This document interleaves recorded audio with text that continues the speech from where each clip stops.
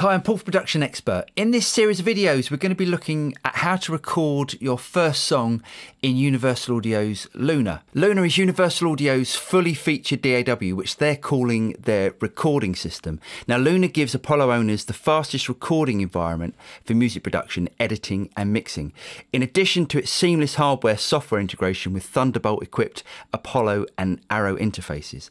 Luna recording system allows capturing audio through DSP-powered UAD plugins with no discernible latency, as well as offering new accelerated real-time monitoring, which provides analog-style tracking and overdubbing workflow using Apollo's onboard DSP acceleration.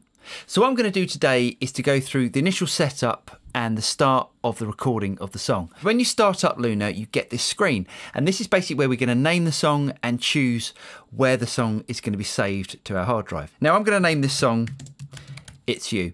Now let's choose a location. I'm going to choose a folder that I've set up on my desktop and choose open.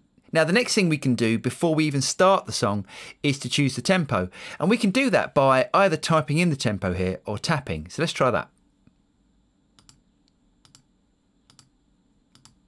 So as you can see, it's come up with 70.18. Now I know the song that I want to record is actually 69 BPM. So I'm going to type in 69 there and choose create. Now this is our main timeline display we get in Luna, and if you look over to the left hand side of the screen, we've got this create new tracks window that's opened up. Now I'm going to record a guitar just to lay down the basic chord structure, so we can name that here, and I'm going to call it guitar.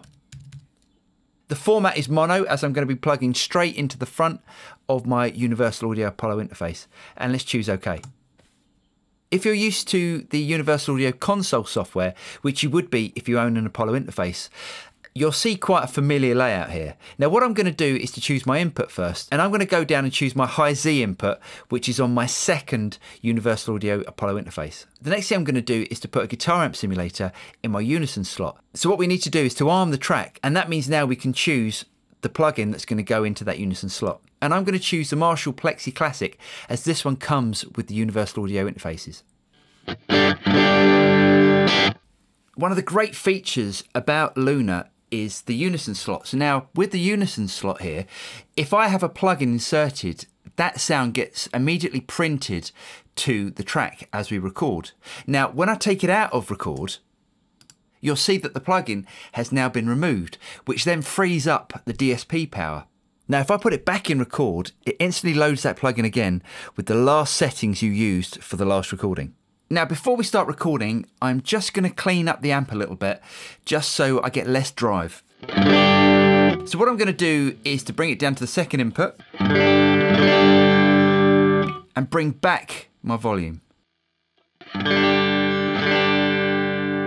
Right, let's bring back the treble and let's turn up the bass and the middle just a tad.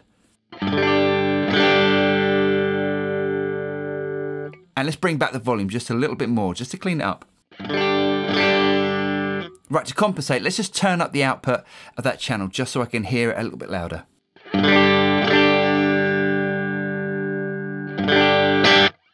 I'm Paul from Production Expert. I really hope you guys got something out of that.